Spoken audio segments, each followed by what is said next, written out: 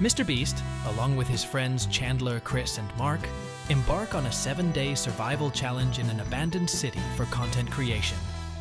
Dropped off in the city with only their cameraman, they explore the eerie surroundings and settle on a shelter in a building with a roof for protection. They open a supplies crate left by a helicopter on the roof and start setting up camp, with Chris and Mark working on making a fire, while Chandler and MrBeast search for mattresses. As they explore the city, they encounter unexpected guests such as a cat and hear mysterious noises, making them question if they are truly alone. They spend the first night in discomfort due to the wind, but manage to get through it. The next day, they continue exploring and find a more suitable shelter for the challenge, moving their camp there. With dwindling supplies, they send Chris and Chandler back to retrieve more water, but a mishap results in half of it being lost. To continue the challenge, Chris and Chandler volunteer to leave, leaving MrBeast and Mark to complete the 7 days alone.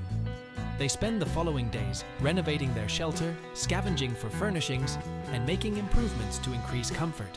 Despite encountering pranks and eerie incidents, they manage to have fun, playing games and enjoying each other's company.